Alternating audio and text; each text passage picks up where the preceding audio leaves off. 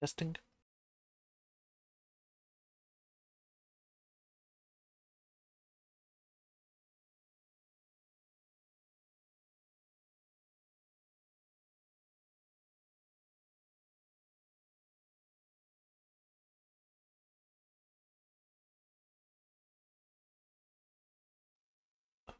Okay.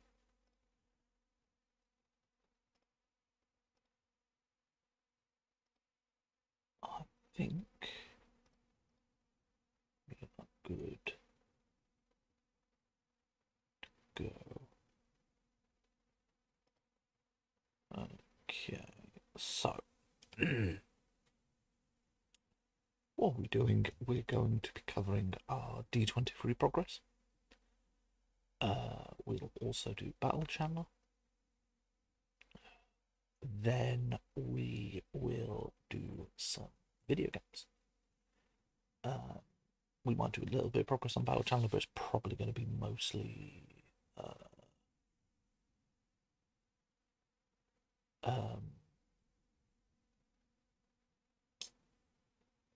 games, but it won't be too long because I do have a D&D game this evening, which is going to be fun.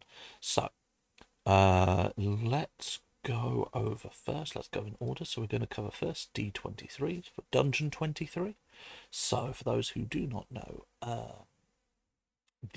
one of the writers of Mothership put out a challenge, just a thing people can do, called 23 Dungeon 23. And the progress is that basically for every day of the year you will design a room in a dungeon, and each month will be a floor.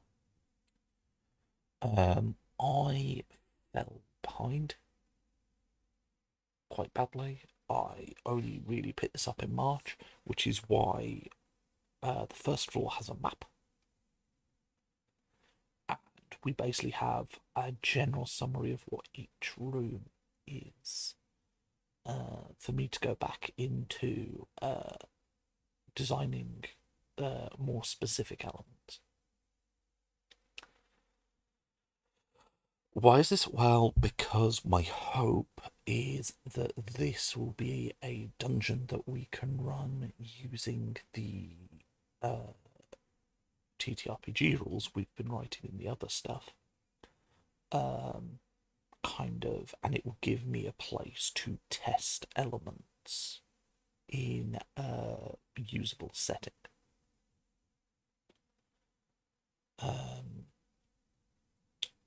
So my intent is that it will not be a traditional mega dungeon, because the original design brief is it's a mega dungeon.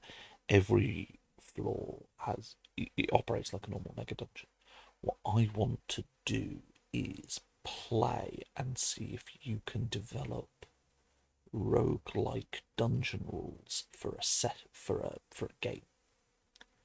So the intent would be that potentially instead of a mega dungeon where you have all of the rooms you can explore, what my current intent is that every time you run it from the list of rooms available, you will generate a floor, so it will be different each time, but the floor remembers, as it were. So if you encountered an NPC and you help them, they will remember for the next time you're running through. And yes, that's going to be interesting. I have some funky things I want to do with weapons with it. But yeah, so that's the current intent. But the key thing for D23 is that you do a design. So floor number 1 is the cathedral. So you have your entry hall going into the main hall, dotted with shrines to different deities. This area is the tomb of an ancient legendary blade. You then have 1.4 So yeah, so over this end is a chapel, pews down here, which then lead to a court and a shrine to a saint. And this is the boss fight for the floor. So they can go straight to the boss fight if they really want to, or they can explore the rest of the floor. You've got kind of a gardens area. This section belongs to an order of knights associated with the faith. This is their individual chapel, barracks, and armory. Down here is like the library, kitchens and canteen area. Basically, this is the these are the duties, because this is designed off a monastery.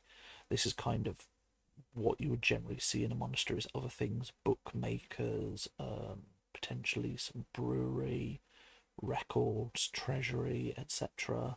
Here is the preparation of the dead and the graveyard and the mausoleum. So yeah, this is the cathedral. This section should probably, if I were to go in with proper software, I would probably increase the size of this little bit quite more. But this is a very rough guide for my initial design.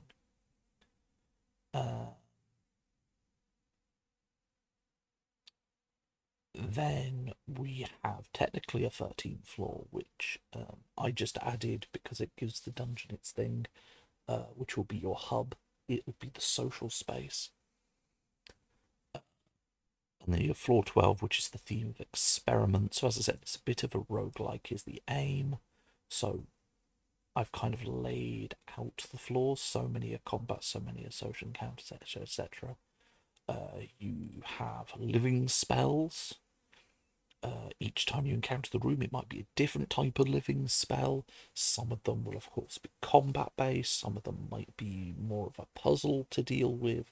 Some of them potentially you could talk to if you have a way of doing it. Chimeric mutants, because the theme of the floor is the experiment. It's basically, what if a wizard?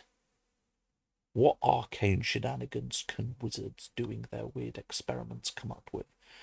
So, you know, like your classic thing whenever you hear TTRPG and wizard experiments is you go, oh, owlbears. So it's stuff like that. It's X plus Y thing. Wild elementals, more chimeric creatures, maybe some constructs, cursed creature, kind of going off the theme of a Nothic. Probably not exactly a Nothic, but we're going to see. It's going to be like some cursed thing. Maybe it is the wizard that's been cursed. Some weird summonings. We've got to have a combo where there's at least one room option where you could be fighting multiple of these things to kind of move and develop what you've learned. Some rooms to give some history of the location, a merchant shop, which is just going to be a very small psychic dragon that travels around and with a bag of holding, and it's common amongst all the floors. Is basically, if you get this room, it's a place where you can stop, you can rest, you can purchase goods from the pseudo dragon, spend the rewards that you have found. Every level has a set of wards that are holding something in place that I want to keep a little bit quiet. But basically, how each floor interacts with the wards is different. And if the players mess around, sometimes the players will have to mess around. Sometimes if they don't mess around, the ward may break. And if it breaks, if they have if the dungeon resets because there's a party wipe, the ward remains broken. Treasure room, because obviously you need to give them treasure. The not quite finished magic item fabrications, they might have some dodgy magic items that they could use. Room full of potions, room full of mimics, a room to rest, a menagerie of magical animals that could be a fight or could be a source of companions. Maybe you might find a familiar there, maybe you might find something else. Maybe it's a companion that will follow you into battle. They've got some puzzles based on spells, spell schools, and runes.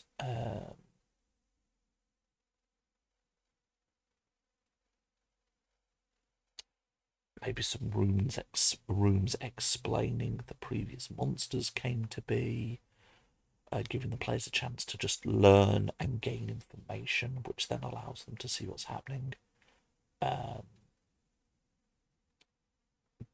Then we wanted some social encounters, so I've got a room where you may encounter a polymorphed apprentice of the wizard.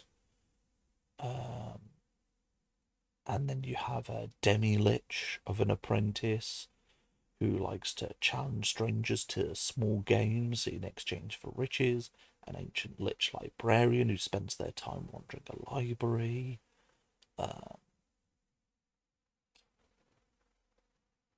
A place where players can maybe get some modifications to upgrade their bodies, or a living spell that maybe wants to help the players. And then at the end of every floor is a boss room.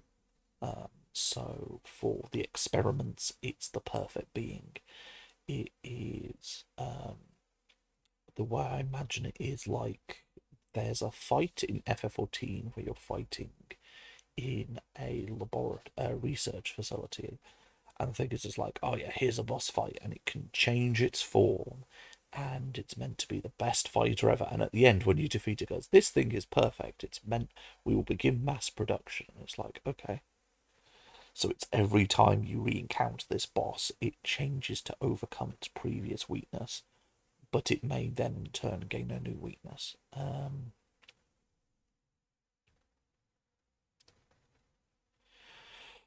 Then the next floor, which was February's, so what was that? That was January. February was the experiments. March was the wastes. The waste is basically, the theme of the floor was waste management. It is where the broken things from the experiment floor are sent up, and it is where the broken machines from the floor above are sent down.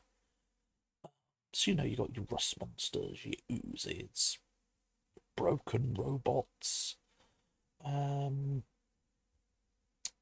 some of the automated disposal systems may try to attack you. One of the key themes of that floor was it's got its own story, but it is also preparing the party for the floor above. It is giving them hints of what is above them. And I think that's the key thing, is you kind of,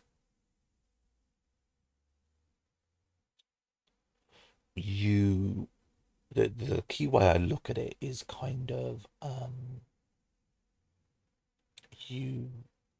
each floor has its own theme, its own story, its own history that adds to the history of the location, because it is kind of, the bottom floor came first, and then it's that bit where history over time becomes buried. So the oldest thing, the first thing, is at the very bottom, and the newest thing, which is the cathedral, is at the top.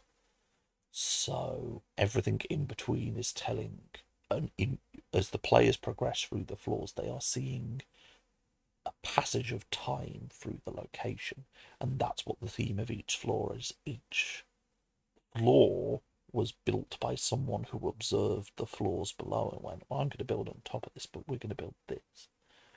So this floor is the waste. It probably was not intended to come alone. It probably was built the same time the floor above was. But it was also used as like, well, it doesn't matter if anything goes down, because all it'll go down into is the experiments. And then the wizards crazy stuff will destroy them. But yes, so you've got your rust monsters. You might have some reanimated corpses or machines from the failed experiments below. You may have some escaped experiments from below. You'll have broken things from the floor above. An uncomfortable merchant shop, because probably the dragon is going to be happy to be in basically the world's largest waste disposal system. There are the wards. You have some of the creatures living there. You have some recycling.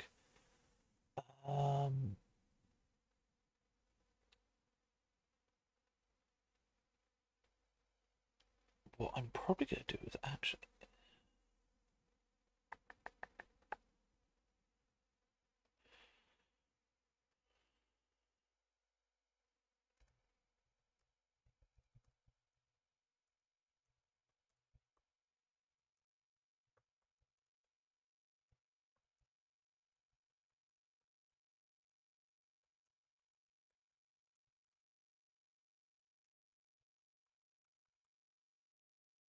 You got a couple of settlements there, which I think would be cool. Basically, be nice. So basically, each floor is a percentage of each floor is combat, a percentage of each floor is exploration, a percentage of each floor is social engagements or traps. But what I really hope is that with the settlements, is that they're places where the party can rest, they can give natural stopping points. But the other neat thing is they give a place that the players can stop, they can potentially get information, they could potentially make social contacts, and importantly, they can trade resources for other parts.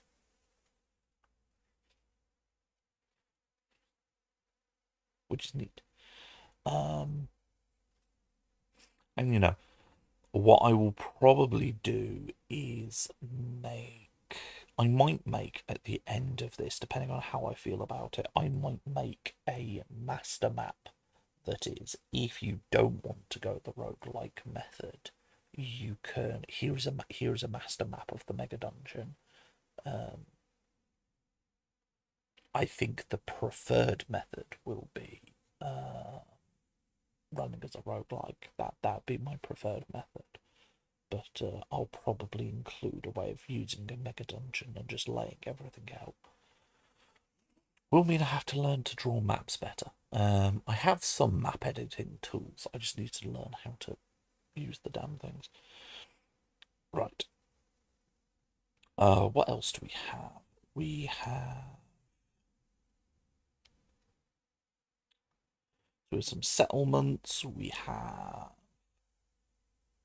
Construct Scrap Heap, which is very much an encounter that's meant to give clues about the floor above. You know, you're seeing robots falling from above. It's just a joke room I made. A room, because potatoes are generally quite a hardy plant to grow. Just a potato room. There are lots of potatoes. Due to the nature of where they're being grown, they might have some secondary effects, but there is room of potatoes that the people here are growing just to try and like survive, have food.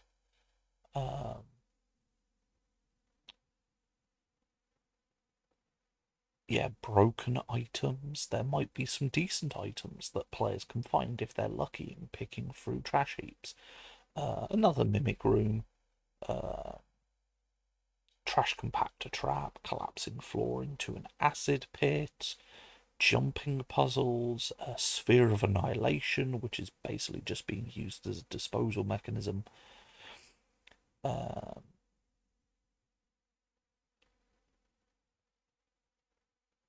A silly room that's just a room with an overfilled bag of holding that the players have to try and work out how to use and solve the problem.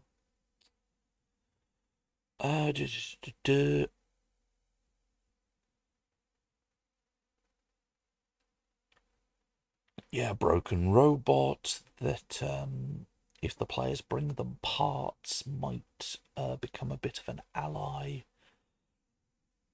A salvager that wants body parts to for giving supplies. The farmer who grows the potatoes, who just chills out if the players go to him. Maybe they'll get a meal that gives them a short rest without having to take a short rest.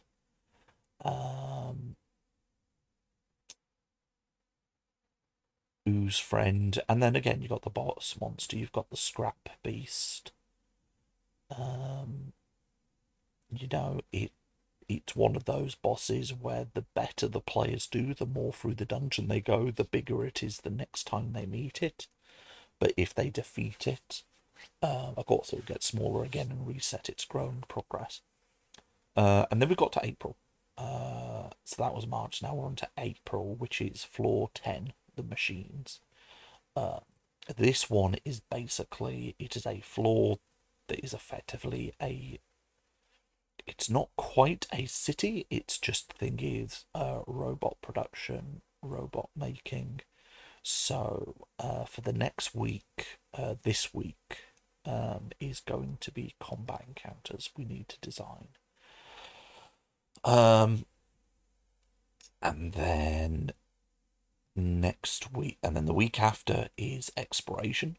There are some rooms that are consistent between floors, which is why they're pre-built.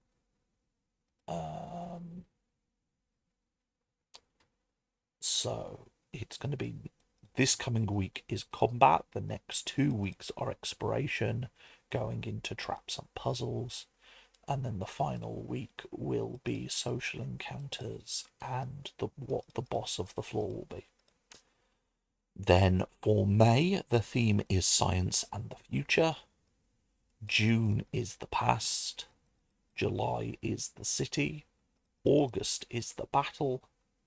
September is the holy and the unholy. October is the horrors. November is the survivors. And December is death, or death versus another theme. And then the dungeon will be completed. So that is our D23. So what I will quickly ask is, if anyone has any questions, feel free to ask now. If you do not have questions, we will progress.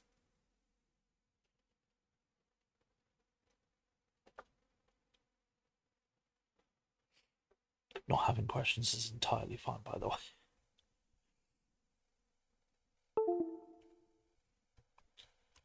It is a fairly bare bones project at the moment. I mean, it might not be finished in time for the end of December. I would hope it will be, but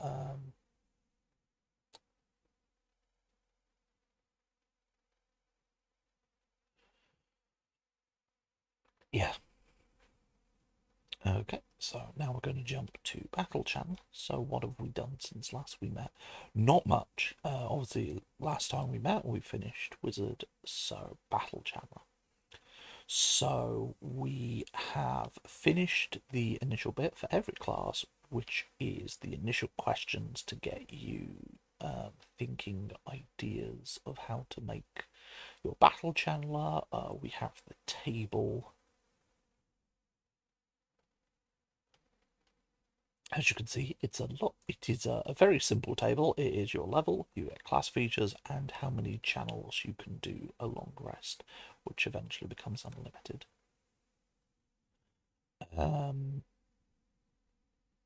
You get D12 plus your endurance. You get light armor, medium armor, shield, simple martial weapons. You get quite a few skills to choose between.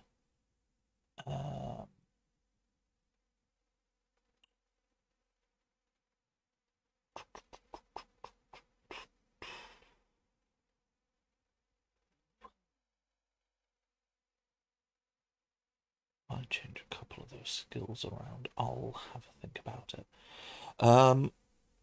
Things we haven't done yet. We haven't got the unique aspects. I don't know what to do for Mark of Fate and Inspired Action.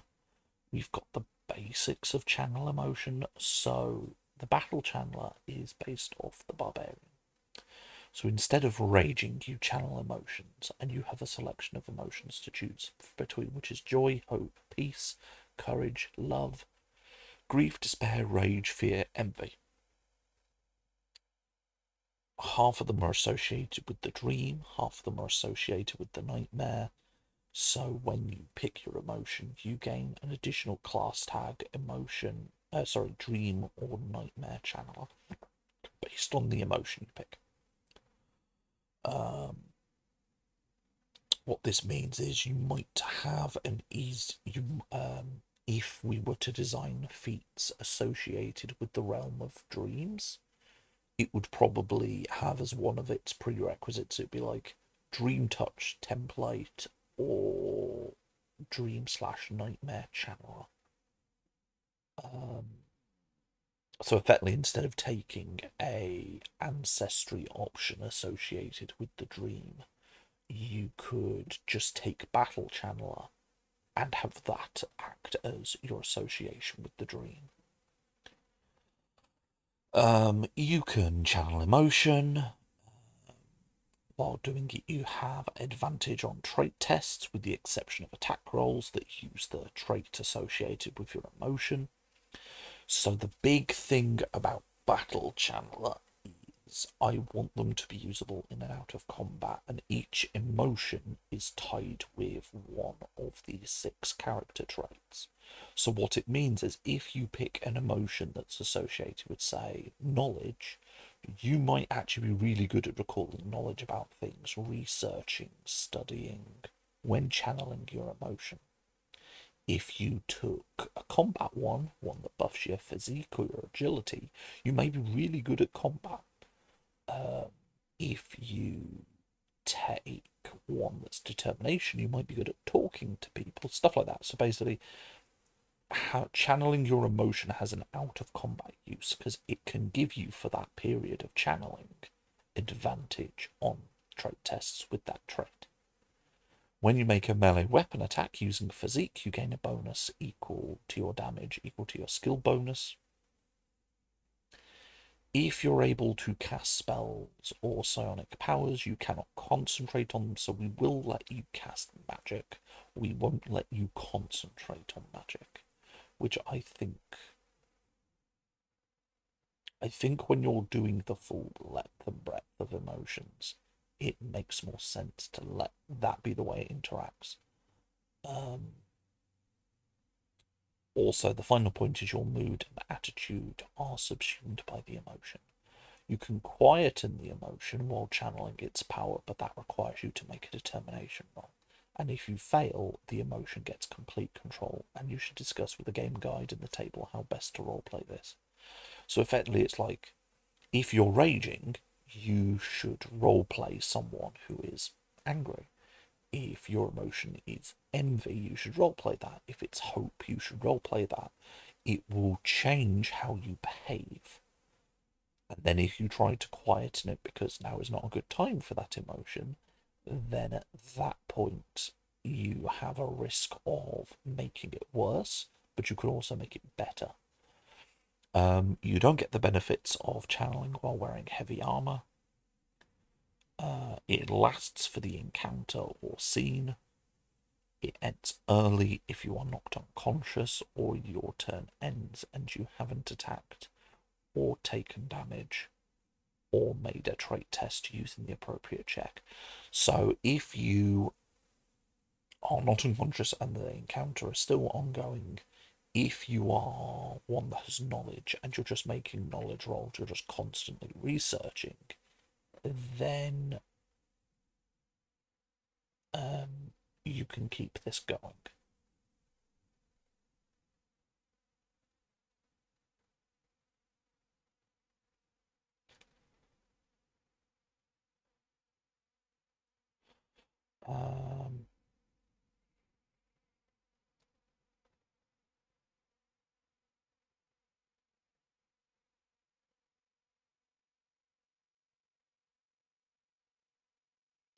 I just need to think a second about that.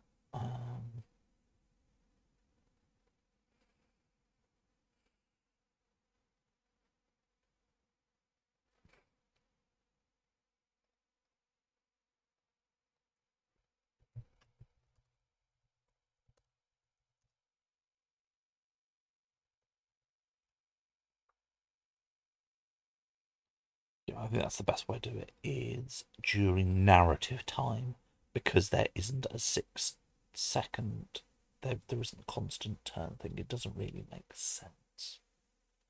Um,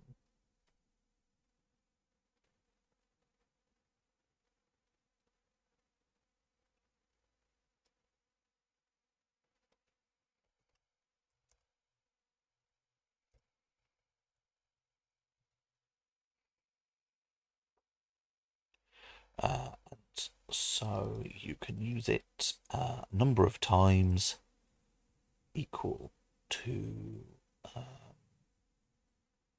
what's on the table per long rest. So then each emotion has an associated trait and an additional benefit for channeling on top of these 4 effects here. So like courage is physique, despair is determination, etc, etc, etc. What my current thought is they will each interact with the mark condition. I'm not going to do 4Es. Every class is a tank, a healer, a controller, or a damage dealer. But what I am going to do is classes. I'm still going to look somewhat at it as a DPS healer tank kind of thing. And what I'm looking at it as is if someone could be in a class where tanking is part of the goal, so paladin, barbarian, fighter, if we're looking at 5e, they each will gain a unique use of the mark condition. Not every class gets unique use of the mark condition. For example, wizard doesn't. It might be that every martial class gets unique use of the mark condition. That might be how it just ends up being, is martial gets use of mark. Tank, the tank, as it were, in quotation marks, gets one themed around defense, about focusing attacks on them, whereas your DPS, your rangers, your rogues, that kind of thing, might get marks more themed around bonus damage in some way. Because the big one I think is I'm going to take Hunter's Mark out of spells and move that into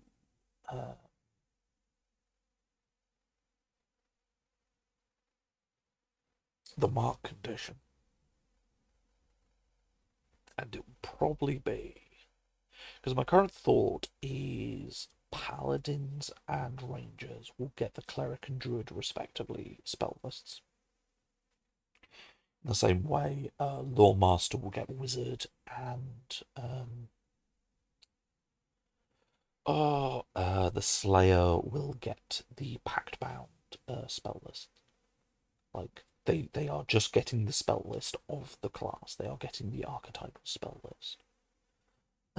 What we will probably do is have it where what would have been in D&D a ranger spell or a paladin spell will instead be looked at as, okay, let's make this an ability unique to the class. That's my current thought process, is make it an ability that just becomes part of the class feature. So if you don't want to give smite spells to clerics, what we instead do is we go, okay, smite spells are just the smite ability for paladin. You get to flavor your smite. Hunter's Mark is not a spell for druid. It's part of the ranger package. Admittedly, Slayer and Lawmaster don't exist in 5e, so they can't. I can't go, oh yeah, just make their custom spells part of the class feature. It's like, well, yeah. That's my current thought process.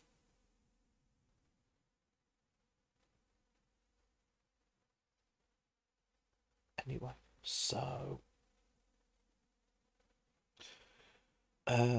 so what I'm probably going to do is each of the emotions for Battle Channeler will be tied to the mark condition and give them a slightly different thing. Because while I'm sat there going, Paladin and Barbarian and Fighter of the Tank, they can also be just a DPS. Like, sometimes you're just a Barbarian who hit things real good. You're not necessarily taking the hits. It's nice when it happens, but you don't have to take the hits. Sometimes your thing is just you're dealing a lot of damage. So the way we might then look at it is that the Battle Channeler, some of the emotions are less about protecting others and more about harming others.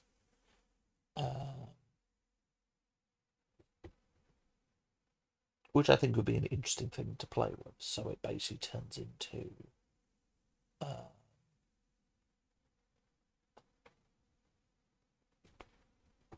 an interesting set. So that's that.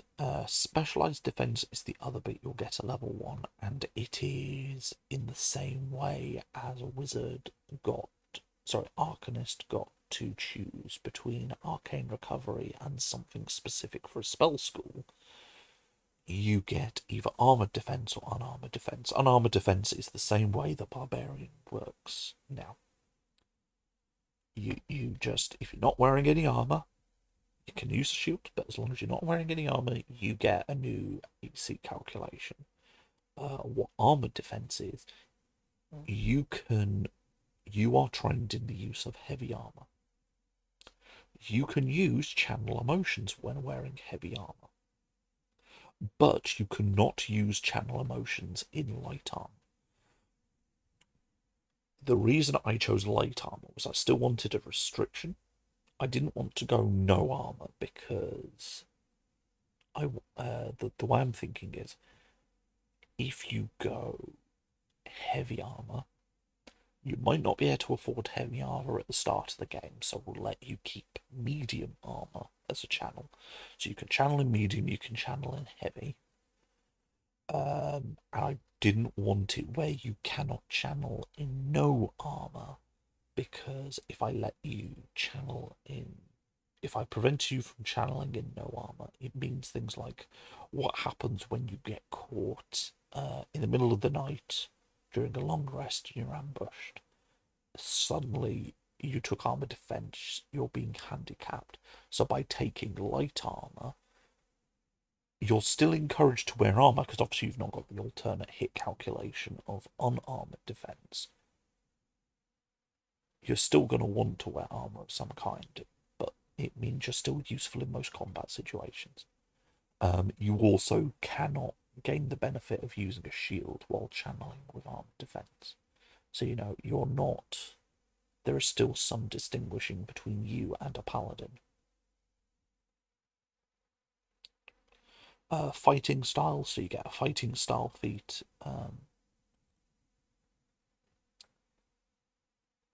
We have Emotional Fighter, which is Battle Channeler only. We have Great Weapon Fighter, Reactive Fighter, Thrown Weapon Fighter, Two Weapon Fighter, Unarmed Fighter.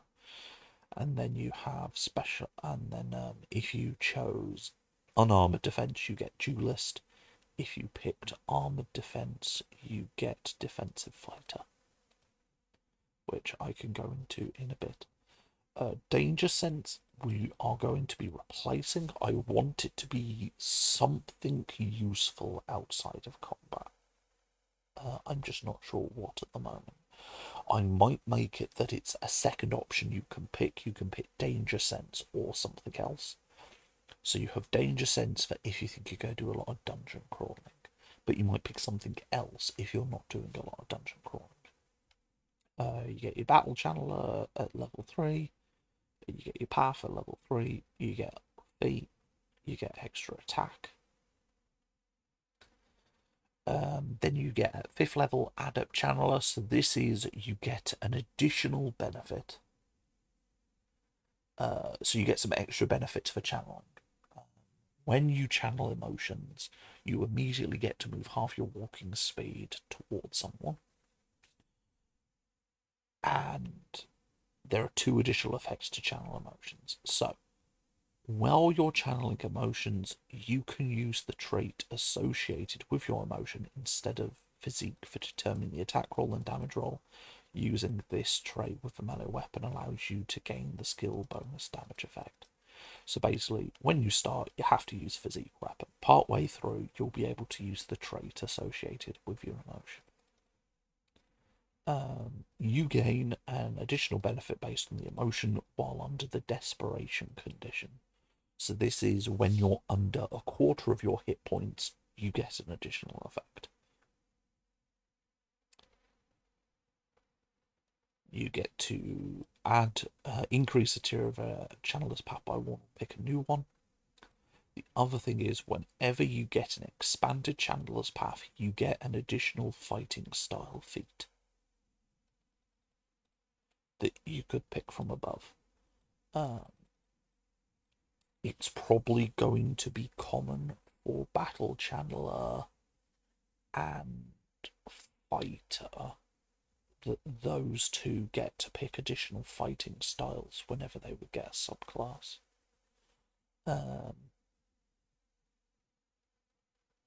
Just because they do not have access to spell casting, it's kind of an extra thing they can get as they level, as they practice more in the arts of fighting. It also then frees up their feat options for other choices. that was partly the other thing. Lightning reflexes is at 7th level.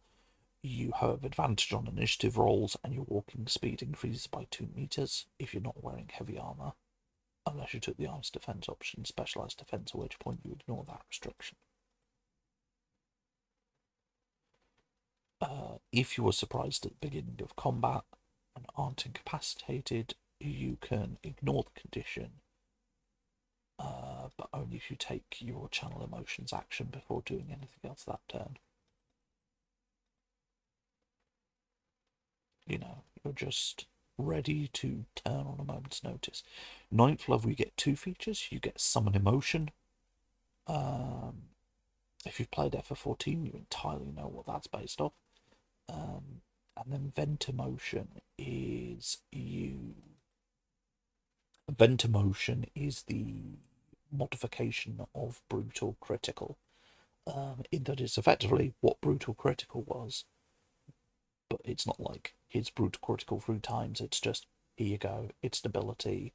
When you do extra damage for a critical hit, you can roll a number of additional weapon damage dice equal to half your skill bonus rounded up, because that's what Brutal Critical was.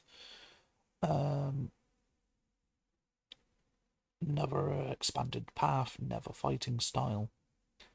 Because the other thing is, you're only getting 4 fighting styles. No, wait. 1, 2. Yeah, you only get 4 fighting styles out of it, so you don't get all the fighting style feats. Vessel of Emotion is a modification of the earlier Barbarian feature of the same level, which is basically you don't die outright while channeling emotions. You make a Constitution saving throw, in this case an Endurance Stamina test. If you succeed, you drop to 1 HP instead of dropping to 0. Every time you use this after the first, the result has to increase by 3. And then when you complete a long rest, it resets to a target number of 10. You also require 2 more degrees of the wounded condition than normal to die. This just means you're in the fight for longer. You're in the fight for longer, you're harder to kill. 12th you get feats, 13th you get another ability based off your emotion. This is replacing one of the Brutal Criticals. So one of the things I'm considering trying to do is, it's a bit like Dark Knight's Blackest Night, but it's based off your emotion, so I've got to work out how to do that.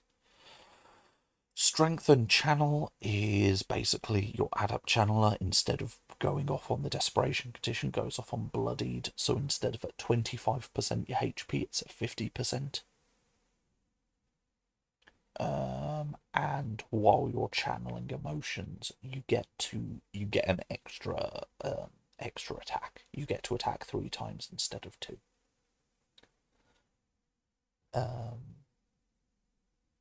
Still not as much as a you're still not going to be doing as much in a turn as a fighter is, and it still is reliant on you channeling emotion. Because it's the thing, if you do not channel emotion, nearly half of the class's features aren't involved, so you've got to consider that resource at all times.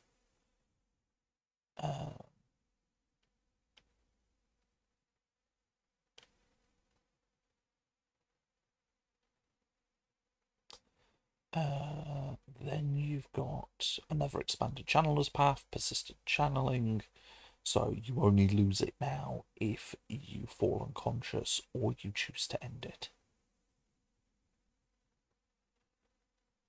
It doesn't even have the scene encounter requirement anymore. 17th level, I'm not sure what we're going to do yet. 18th level is you get to pick 2 traits between physique, endurance, or your trait tied to your emotion, as long as it is not one of the 2 prior traits. Because I realised if I didn't include that little caveat, someone could pick physique twice or endurance twice, depending on their emotion. Whatever trait you choose increases the value of the trait by 2 to a maximum of 7.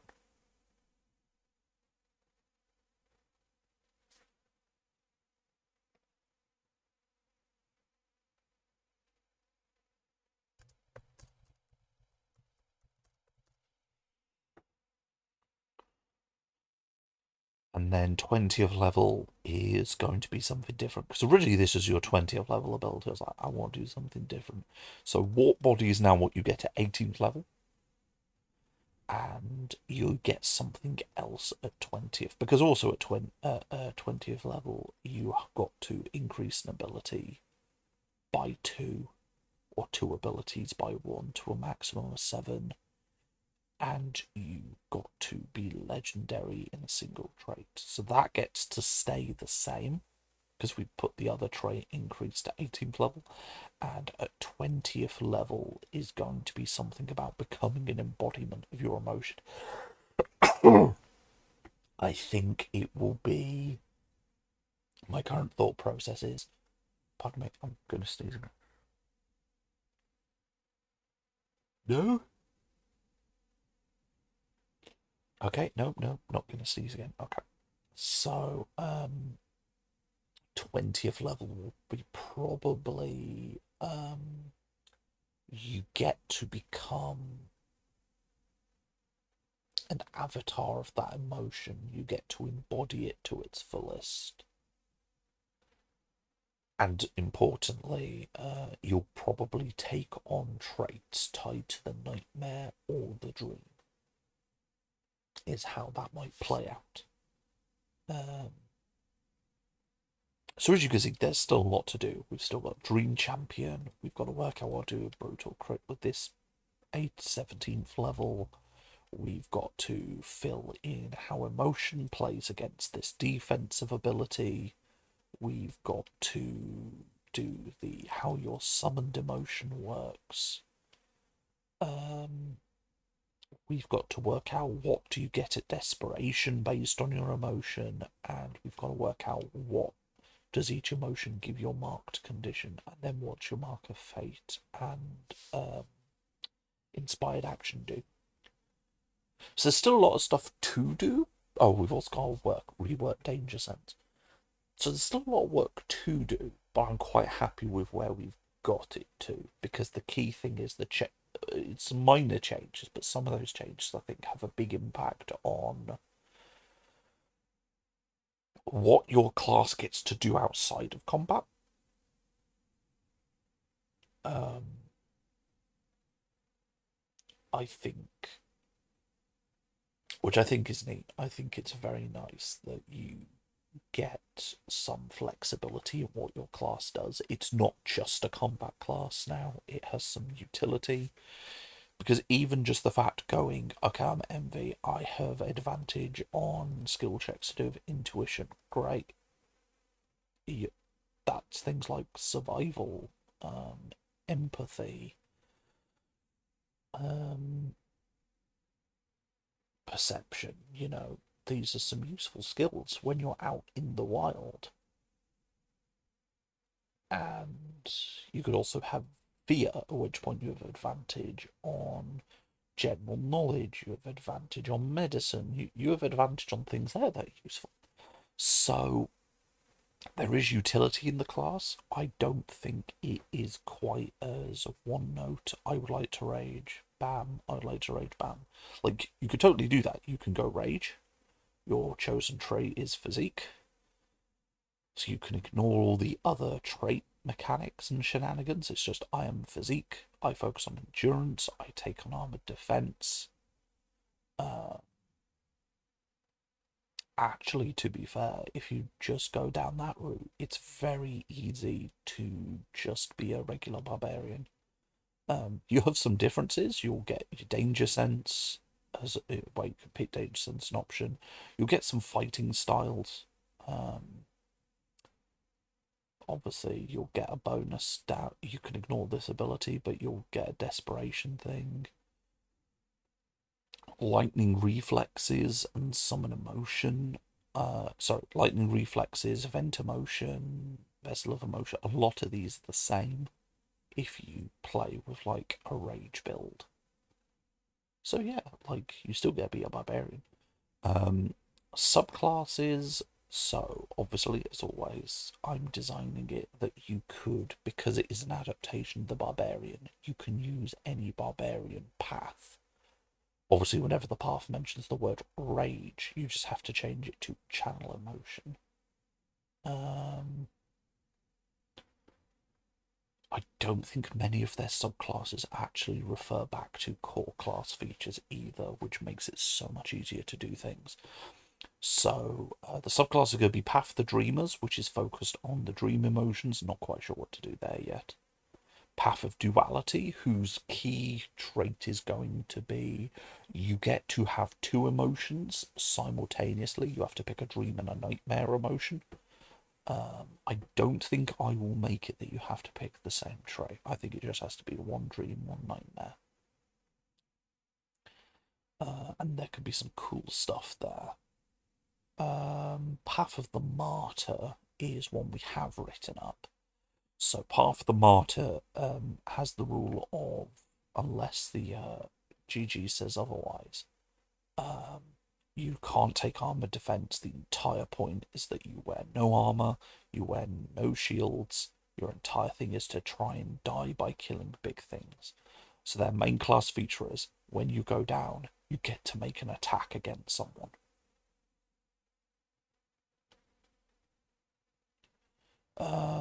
Trollbane is you get to have bonuses against large and larger targets with your melee attacks. Yeah, if you miss, you can use reaction to attack again. Oh, if they miss you, you can use reaction to attack them. Giant's Bane is you.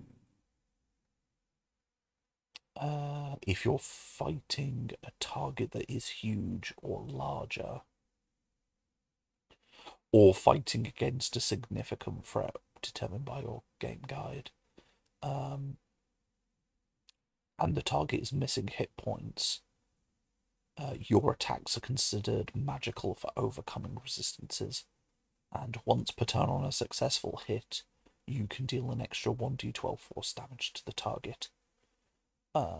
And your death blow gets modified to have this bonus. Dragon's Bane is the third tier, which is you are immune to the frightened condition. In addition, while under the effects of channeling emotion, if the individual fighting is a significant threat or gargantuan or bigger, when you score a critical hit, all of the damage dice 3 times instead of twice. This effect can only be applied once per turn, with the exception of via death blow. Basically, your crits are insane. I might need to actually alter that.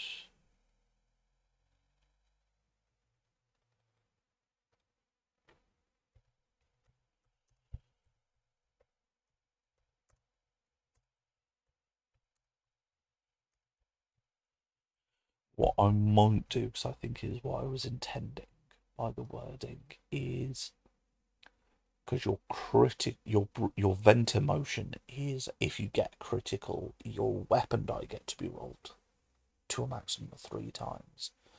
What I might do is this ability affects all the die except for the weapons damage die, or you get +1 roll of a weapons damage die and all the other die rolled 3 times. Because I think that was the intent, was critical you roll twice, this you roll 3 times. But brutal critical already let you roll extra die. Already let you roll extra die.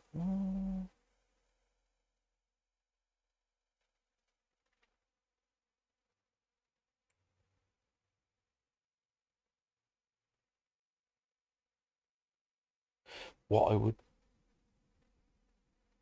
So I let you roll 3 times.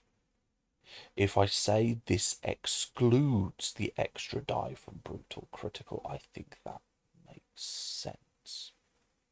Because basically what it's doing is a normal critical is you roll all of the dice that you roll twice. This case, it's you roll it 3 times, and then brutal critical is you get some extra rolls of the weapon damage die. What I would probably have to do is maybe exclude brutal critical. I don't know. I'll have to have a think about it. And then Baskbane, which is the final one, is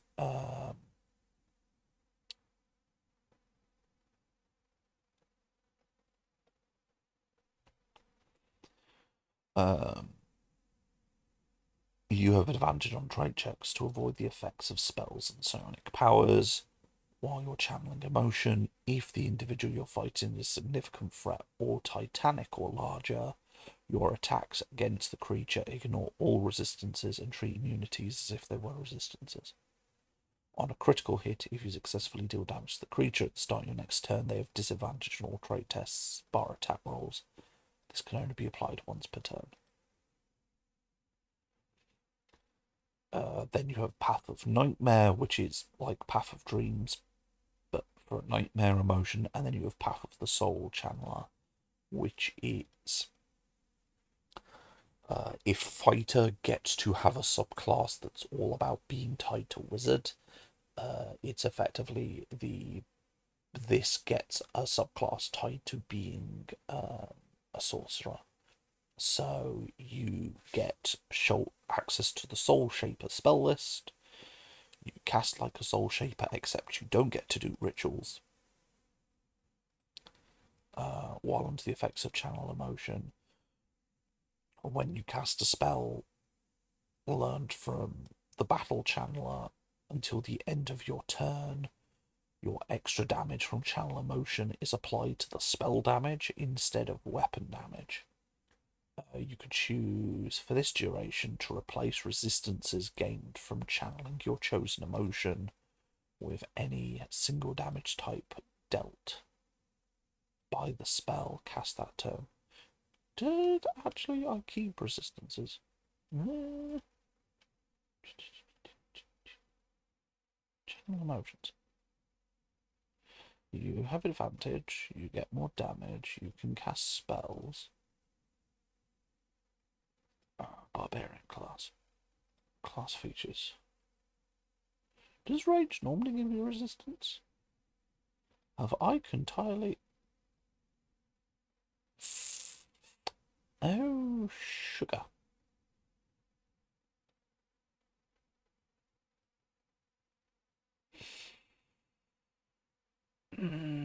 Okay, I will have to come back to you.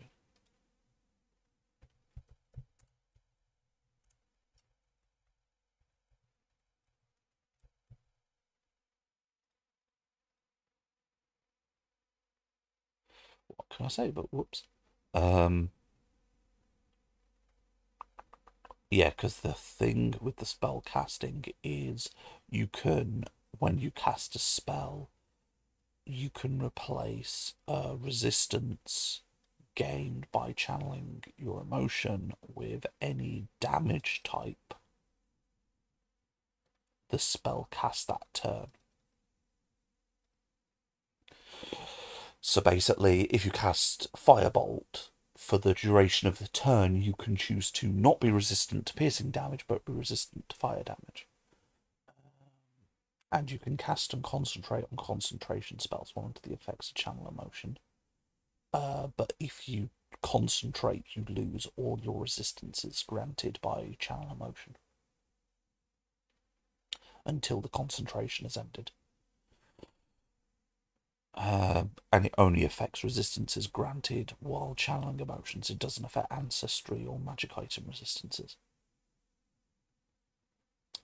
So then you get a set number of cantrips known and a set number of spell slots known. And then at first level, you pick, because you're soulbound, what your soul is tied to. Either a demi-eternal, a dragon, eldritch horror, a masked evil, or it's an ancient power like those of royal blood or fate, or it's basically your someone special.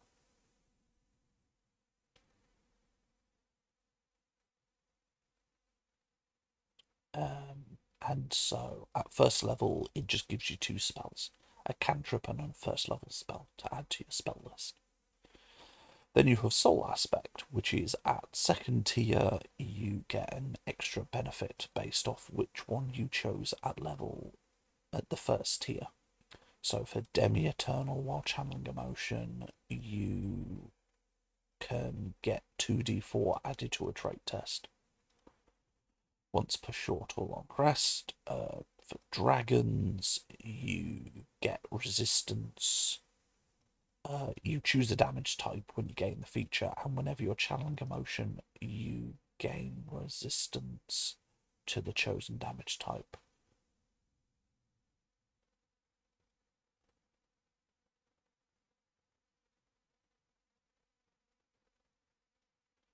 And your hit target increases by 2. I'm not sure if you fail a trait test was meant to be there.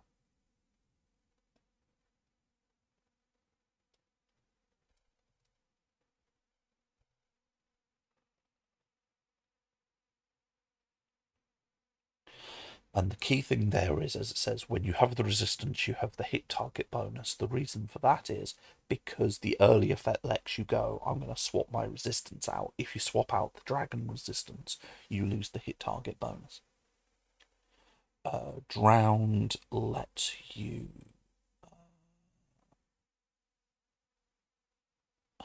increase your reach and become immune to disease. And while on the effects of the channel emotion, you have advantage on trait tests to resist the effects of abilities that would give the poisoned or paralyzed conditions, and effects that would reduce your trait values. Masked Evil is you effectively get enlarge, reduce, and grow some natural weapons. But you don't get any of your resistances and cannot concentrate on spells. Oh no, sorry, you get resistance to fire damage, which cannot be lost when concentrating on spells. And then Royal is, if you fail a trait test, use your reaction to get a +2 bonus. And then you can't cast spells other than cantrips, and your next weapon attack is made a disadvantage for a turn.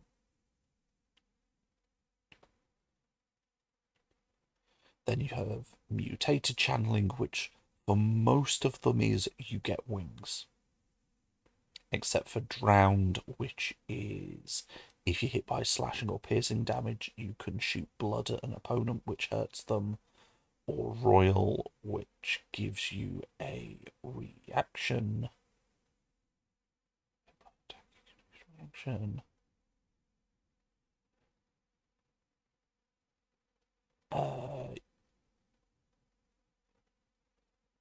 Yeah, basically, Royal is you can use a reaction if you hit by an attack to potentially make it not hit you, but it could also make it worse, because it could make them a critical hit, theoretically. There was something I wanted to do.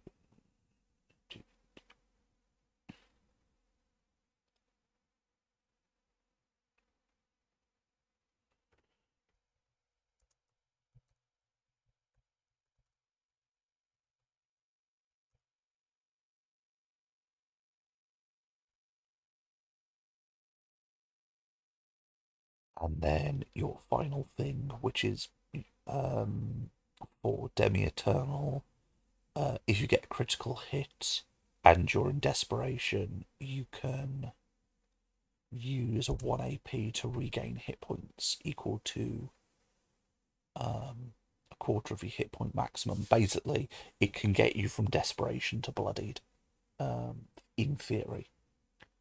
And you get the Heaven Touch template. Draconic is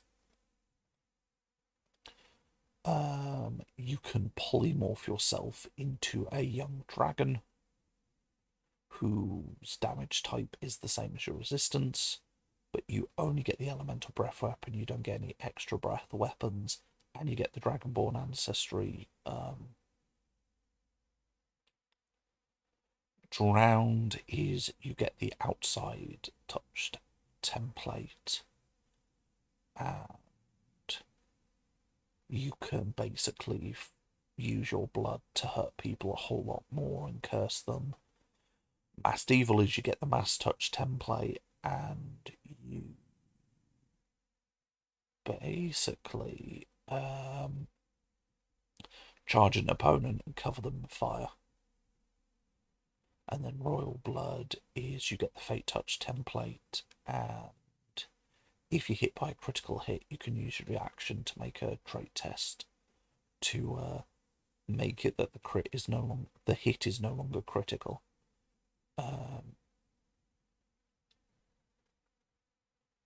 And it's hard. And the first time you use the thing to resist death, it doesn't increase by 5. So this one's quite fun. It's quite silly. It's probably one that will need some tuning, but it's fun. It's silly. And yeah.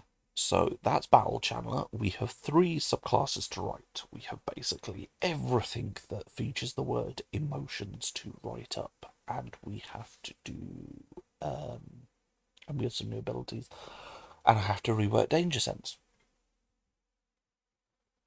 So yeah, we've got quite a way to go. I'm quite happy with our progress though. Like, these last few weeks have been very busy. I haven't really been able to focus on doing games design. The big problem has just been it's end of financial year, so IRL work has been super busy. The one nice thing is I no longer have to work every other Saturday, so that should mean streams either happen a bit earlier in the day. They won't just be 3 p.m. all the time. Also, hopefully it means I have more energy in the week to get more games design done. So yeah, so we can either move straight to video games. I will leave it to you, chat, because we've got a few hours till I need to finish. What I'm tempted to do is, what time is it? It is 2 o'clock now. If it is all right with you, chat, feel free to comment your feelings on this. I'm tempted to go 3 o'clock. We will go on to video games because that will give us about 2-3 hours of Harvestella.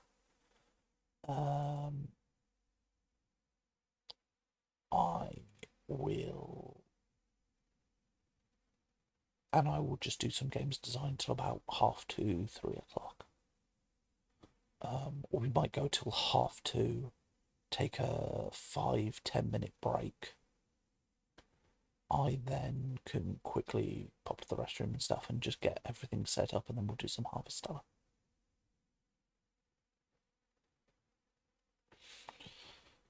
So let's have a look. Let's jump to let's sit down. Let's think about it. Let's do some.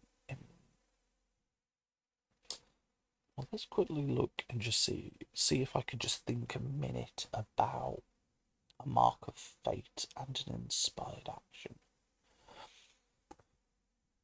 So an inspired action has to be you roll the natural 20. Now you get an additional action on your next turn that you can take, usually for 1 AP. Most actions take 2. So you get one action for one AP. That is really cool. And they already have access to... Give me a second. Just got to get past character generation. I do wish this thing would let you collapse menus.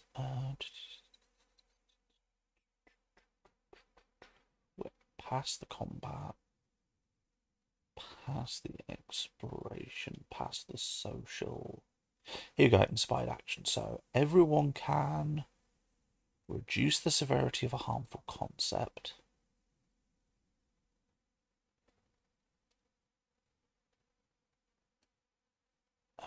Find an item.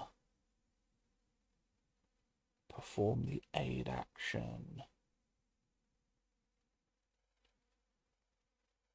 Get a bonus to socialize and get to press the point. Prior preparation, surprise discovery. Everyone gets a follow through. Everyone gets shared focus.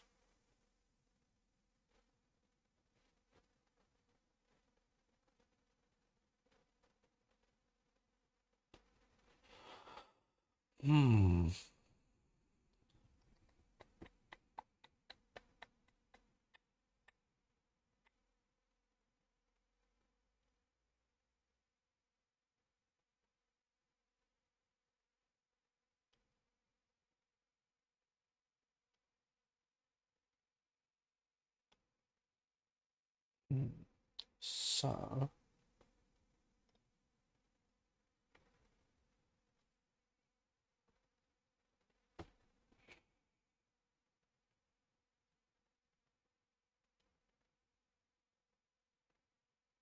roll the natural 20 on your turn. You now get a second turn. What if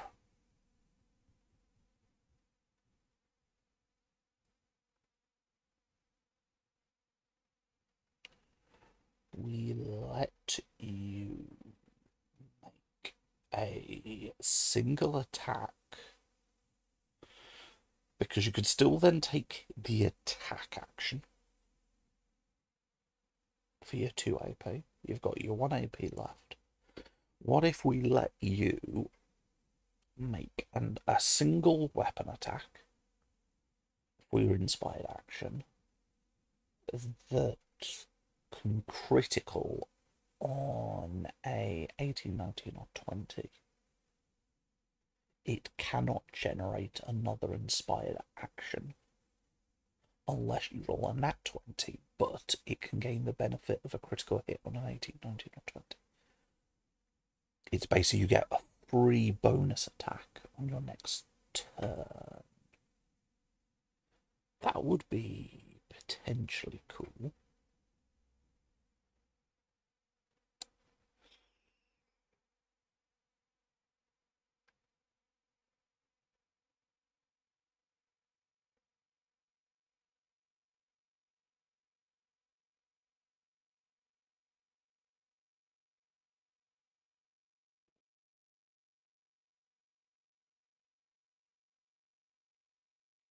But is that too much?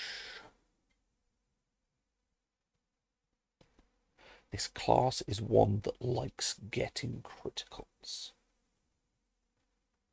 So that would work in its favour.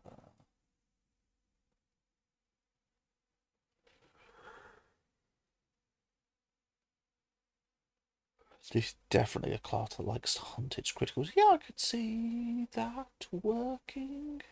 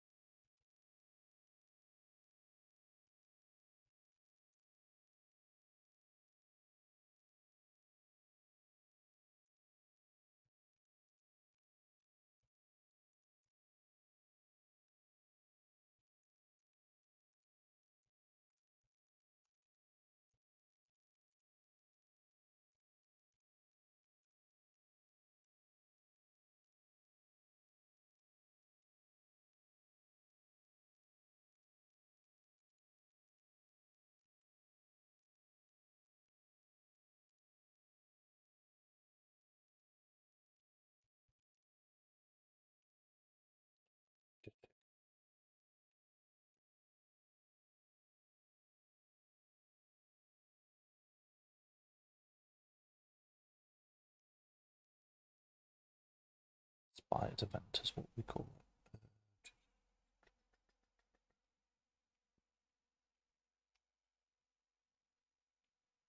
I do not want to actually know how many pages of this damn document there are.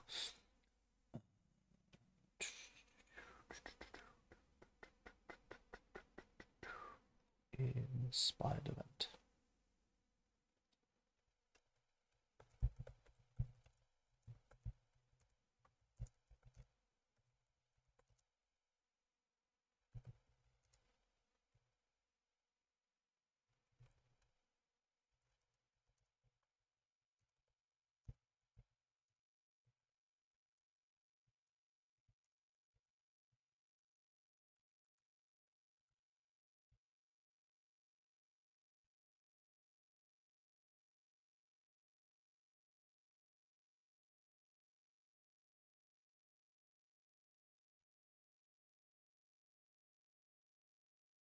Yeah, so you cannot get an inspired event, but for 1 AP you get to make an attack.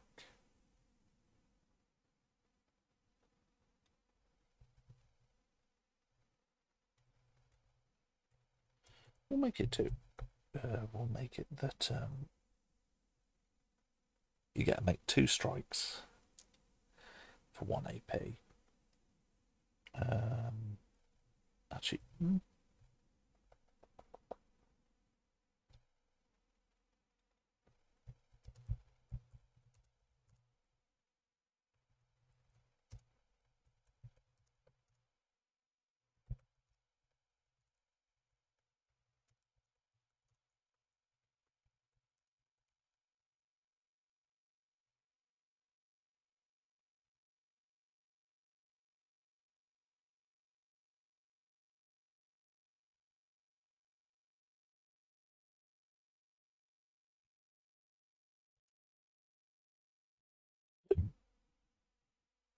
yeah. So emotional strike gives you a bunch of attacks based on your skill bonus. So it does scale. They have a crit on an 18, 19, or 20, but they cannot produce inspired events.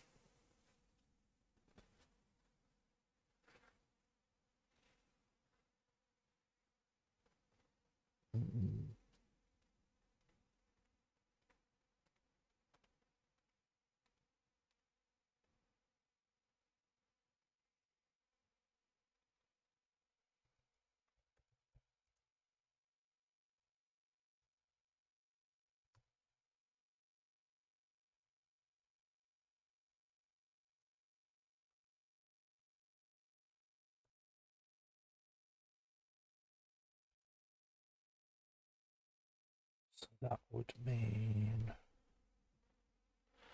skill bonus of +1, it'll be 1. Skill bonus of +2, it'll be 1. A skill bonus of +3, it'll be 1. But a skill bonus of +4?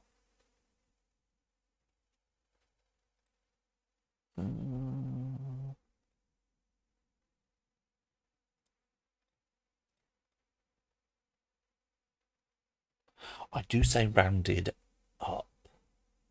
So yeah. Up until skill bonus of +3, you get made 1 attack. Skill bonus of +4 and above, you get to make 2 attacks. Yeah, that I think seems reasonable. And the mark of fate. How do we want what? In what way?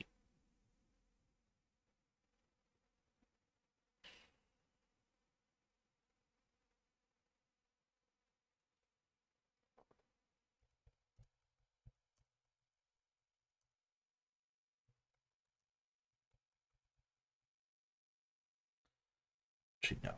In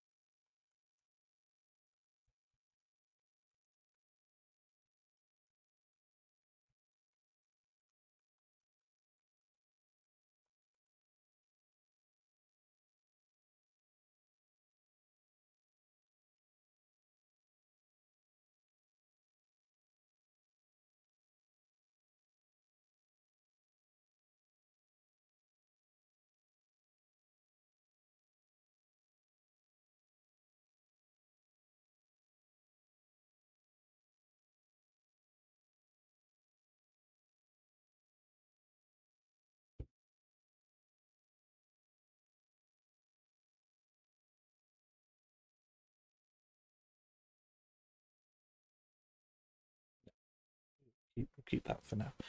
We might change it, but because I was tempted just to go, actually, you just make it the same as your weapon attacks. But I'm like, So something to do with fate. Inspired action is in a moment of clarity. You suddenly see you suddenly can think of something. A mark of fate is you twisting fate towards your appropriate action.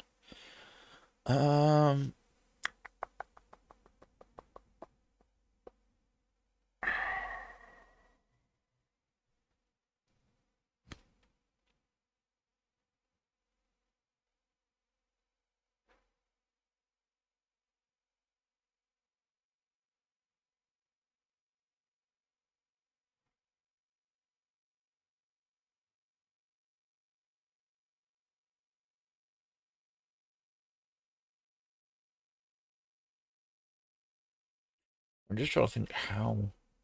There are two ways I could do this. Again, feel free, chat, to give me your insight. My current thought is we could either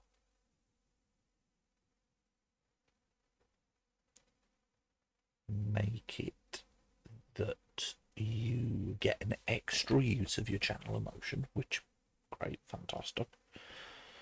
Another thing is, I wonder if maybe you could use a mark of fate to double the duration of your channel emotion. You could use a mark of fate to double the duration of your channel emotion and to make it that it doesn't end until you either hit the end of the duration or fall unconscious or end it early. You don't have to meet any of the other requirements.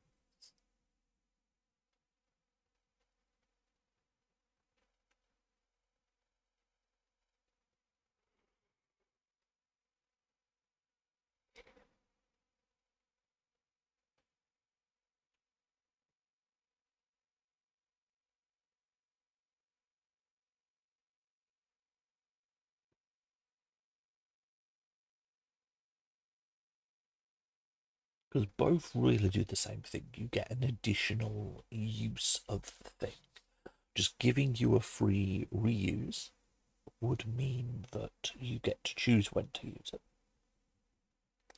Letting it last twice as long means you don't get as much control over when you use it. It's just useful for longer, but for both of those durations, you get the effect. Because what I could easily do is both of them have the duration thing. Well, not both of them have the duration bit, but both of them have the not ending early unless thing.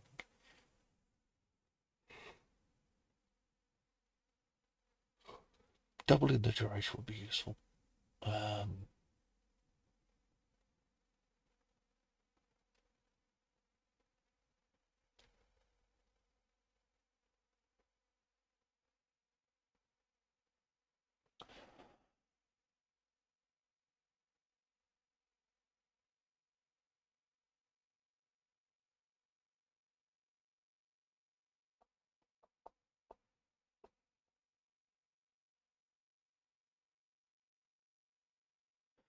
But then what's to stop it just being automatically used every time the battle champion gets a mark of fate? It basically removes the other uses of mark of fate because you just want to use a mark of fate to you just automatically want to use a mark of fate to get with emotional strike. You get extra attack with a better chance to crit, yes, but the other options are still useful. You're not. You might go, actually, me and my bonded ally getting both to make an attack is the better option. Especially because this is maximum 2 attacks. Extra attack for you would be 3 at high level. And your ally might have a ton of attacks. I've just got to look at what can you spend a mark of fate on.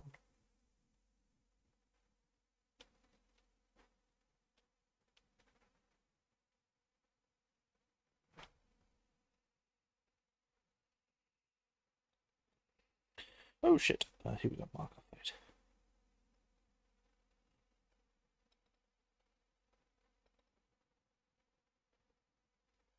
Yeah, so marker fate you could basically use to get advantage on a trait test, invoke a concept, replenish an action point, narrate a flashback to alter something.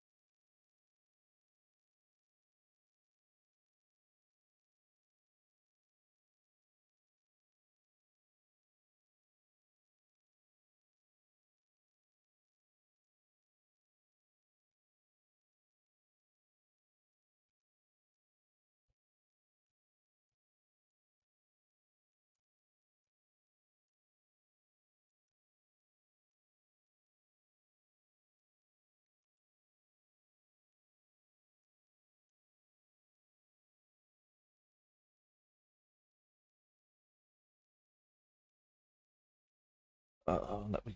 Yeah, sorry, I need to jump back and forth for a second because.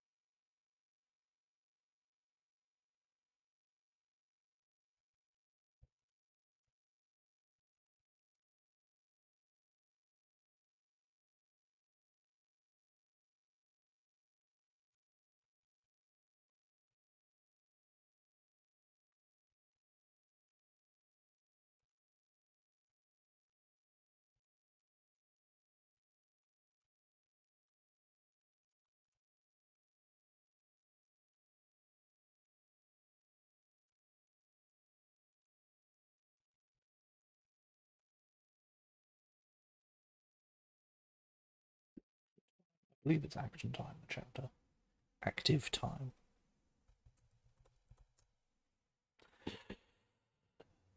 Yeah, so marks of fate are a bit more powerful. So I think because you've always got to think you can get back 1 AP or invoke a concept or give advantage on a roll. Therefore,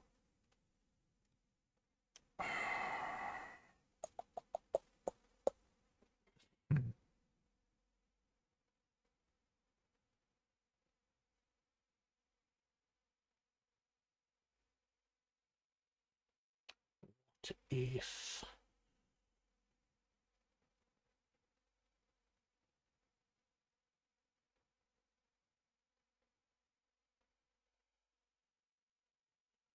what if what if we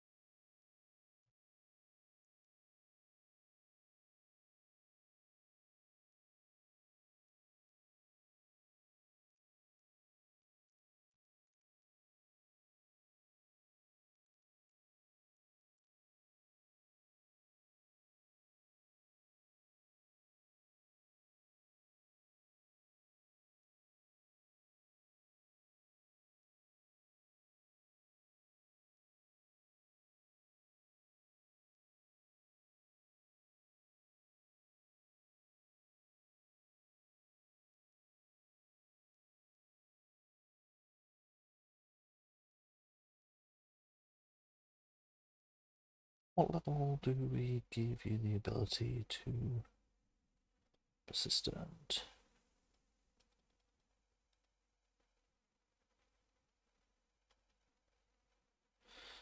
At the same time, that also removes the duration requirement. So, wait, hold on. Persistent. What's the exact word? It only ends early. Oh, so they still have duration.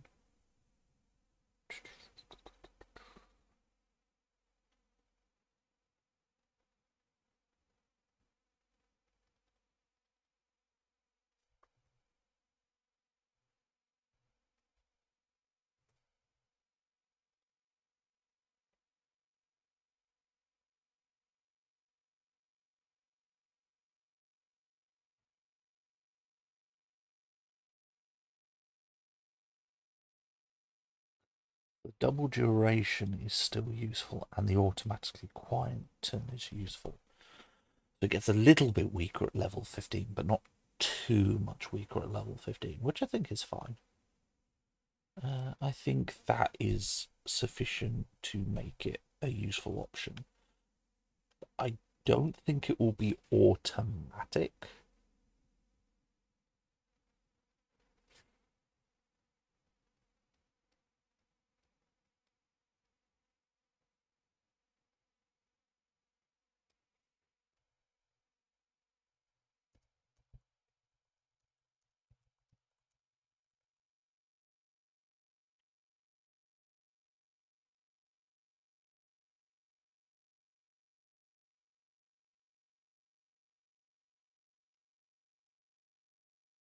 Okay, so good news, that's done.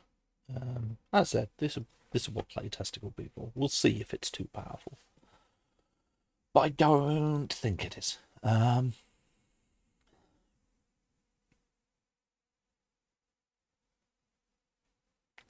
think it just, because what it basically means is if you know you're either going into 2 combats or you really need to extend it, you can go, okay, I know I need to do this. Use the Mark of Fate, increase it.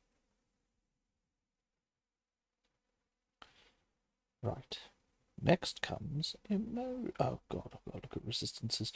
Worry about emotions first. So emotions. Do actually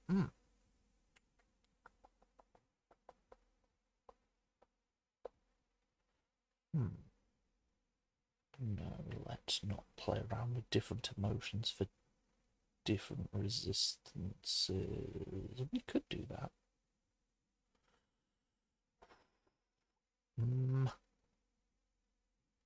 I think that was my original intent, actually. It was different emotions of different resistances.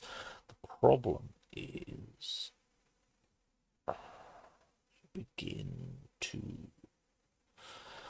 while technically it's not something I have to consider, it is something I have to consider, is the fact that there is a very specific barbarian path that can, because I've said this thing is compatible with the barbarian paths.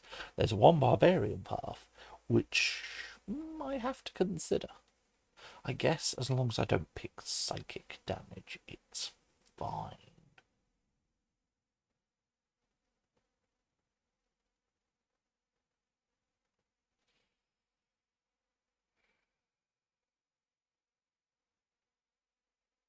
Or I can do that.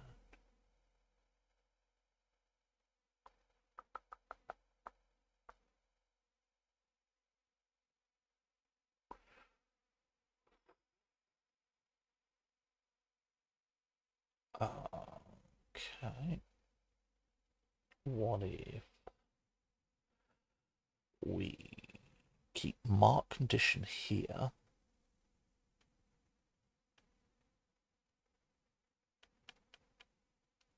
What if for defensive channel you get the regular mark of fate?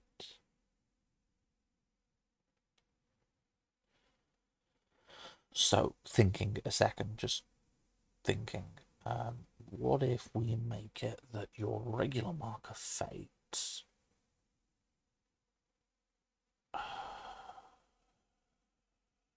no, sorry, when we're talking about Marks of Fate, we don't care about Marks of Fate right now. We care about what if you get the basic defensive channel, you get your Blackest Knight, but then maybe this bit also lets you have an extra resistance based on emotion. That could be cool. It's nothing too astounding.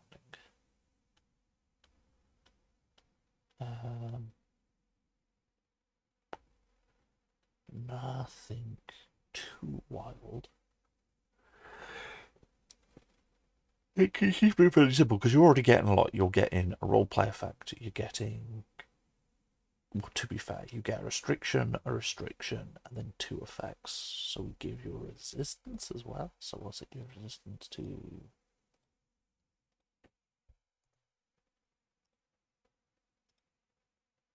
Nope.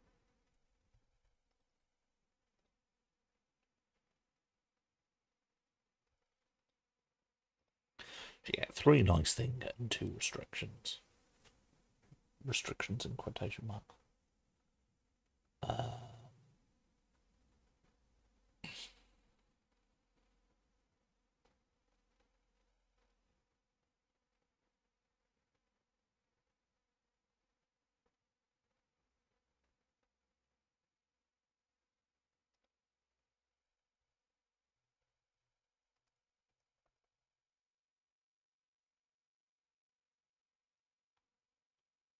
Yeah, I think that's the best way to do it.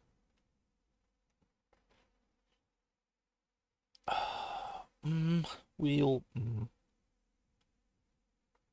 think about it.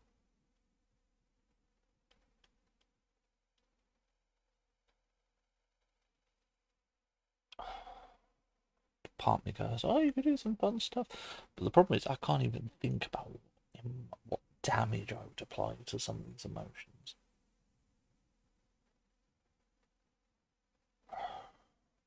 Like anger, you can go fire. Fear, you could go cold.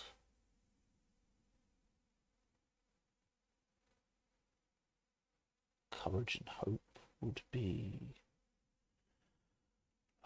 radiant. Courage could be fire as well, to be fair. Hope could be radiant. Grief could be... Grief, despair could be necrotic.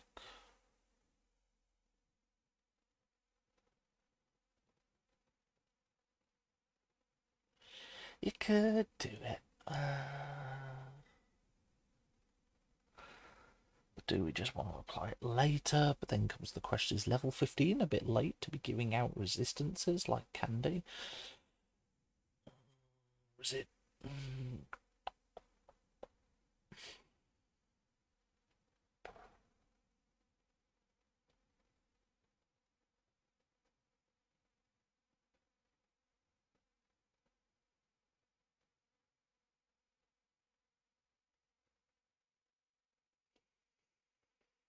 But it could be cool because we could do some fun with it. If we apply a damage type,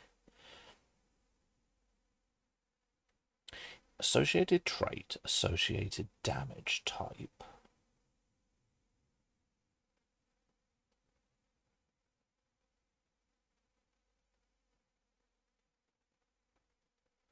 If you associate a damage type, you then can do some fun stuff.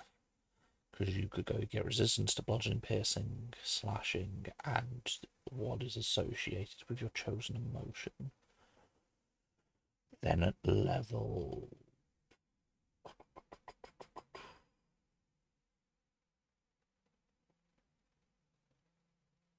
Then at level...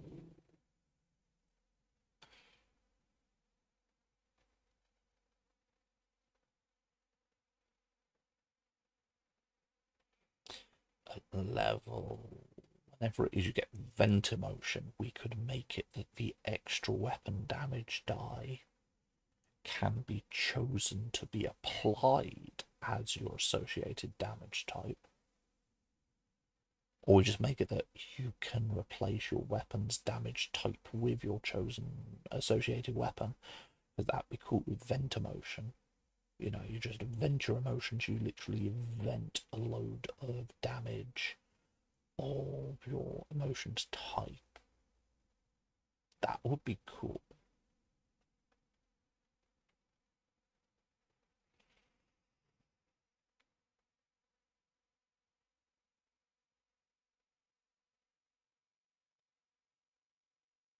Okay, what about if we said at here we list an associated damage type, but we don't give you resistance.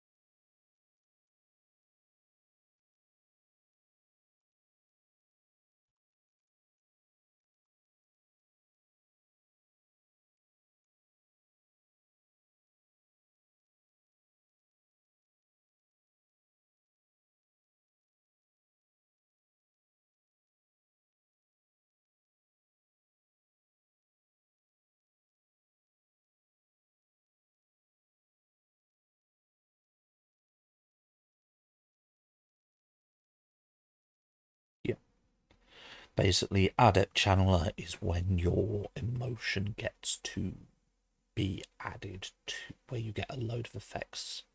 It's basically level 5 is when your emotions get to take over the primary role. Yes, that works. So now I have to add a line to each of these bloody things called.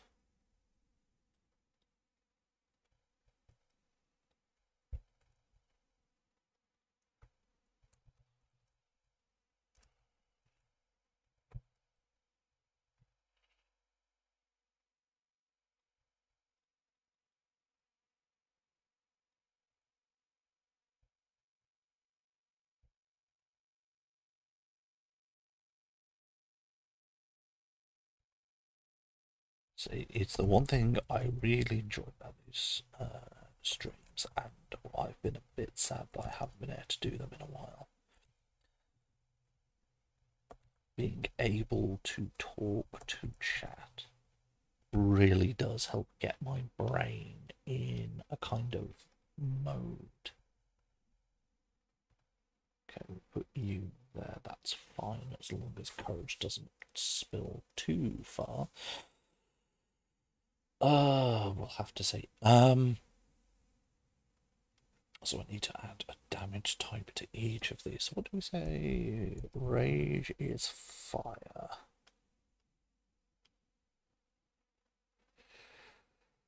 Despair is necrotic. Fear is cold. Grief is necrotic. Courage is... I'd say courage is... Courage is radiant. Hope is radiant. Actually, if we go courage is fire.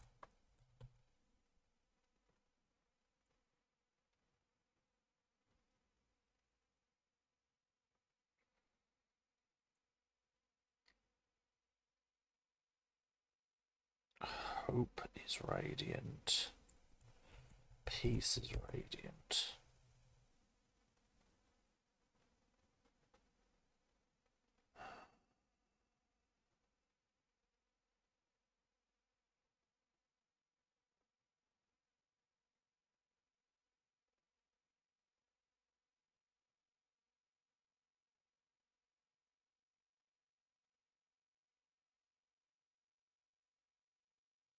We got joy, love,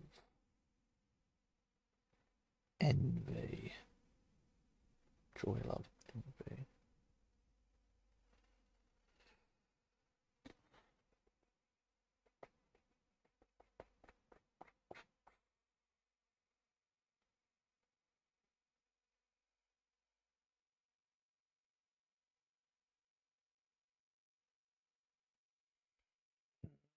What are the damage types?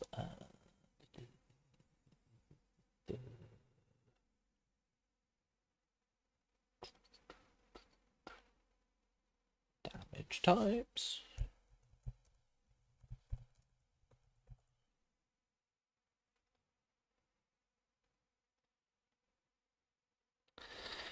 Acid? No. Fire? Poison? Psychic? Thunder? Lightning?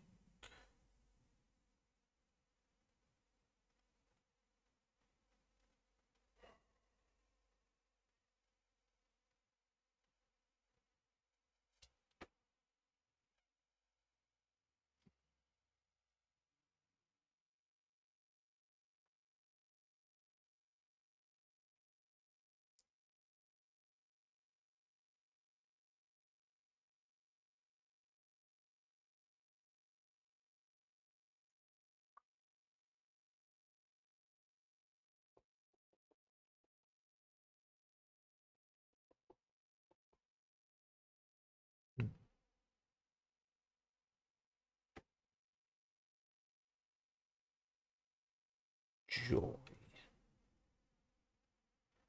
Part of me wants to make joy fire.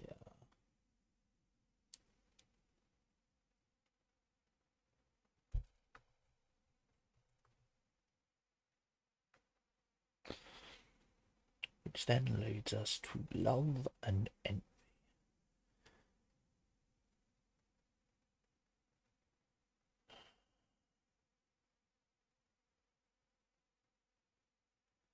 Love and envy. What damage could we do for love and envy?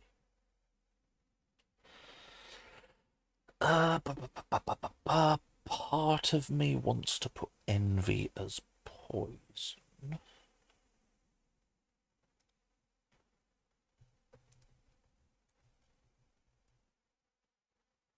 Maybe love as psychic.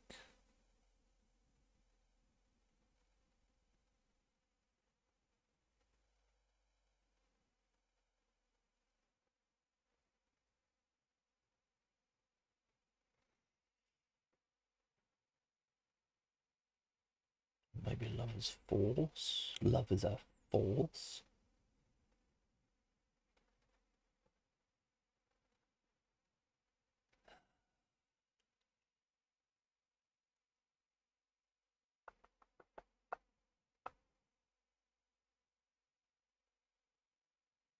Because I think any emotion could be assigned as psychic.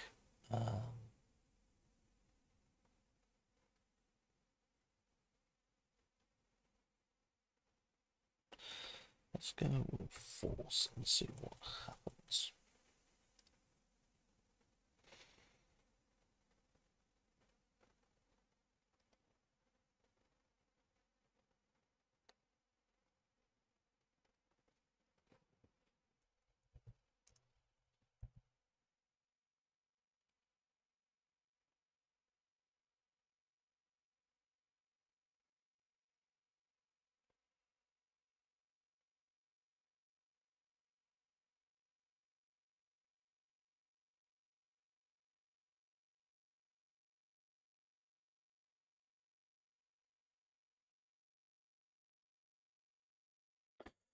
just briefly, I just want to double check my work just to make sure I'm not making a terrible mistake.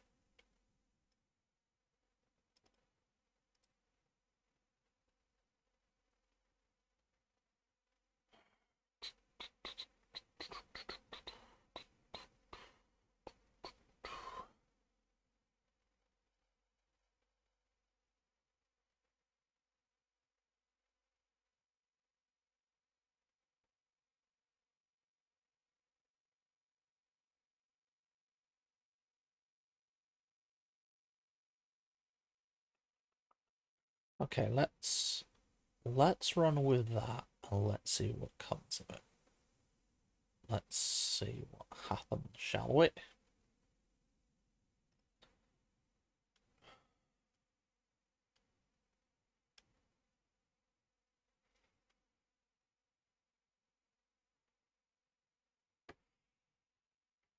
Yeah. Amusingly, this does mean anyone who takes who did want to use Circle of the Bear.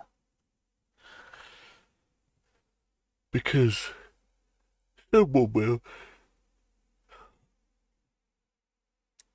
Well, I guess they'll still feel the benefit because their weapons can then deal that damage type. So I guess there's still a benefit for bear channelers.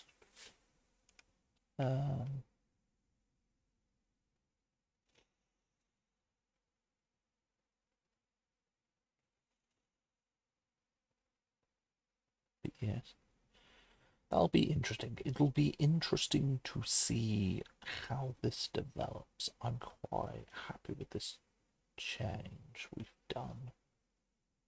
I think we've done well. Because basically today we've managed to resolve the big problem, which is your Mark of Fate and inspired action. I think those are always the hardest bits to do. We've resolved the resistance thing. We've come up with an idea how to use associated damage type interestingly and assigned one to each of them. Yeah, we've done some good. We have done some good, so I'm just going to make a quick note to myself.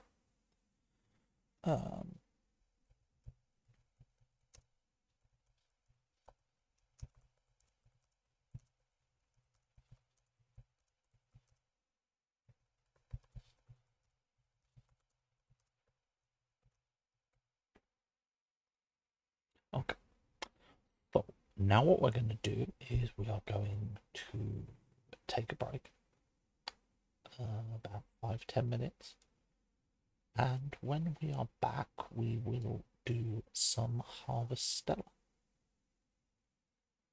Okay. And yeah, so see you all in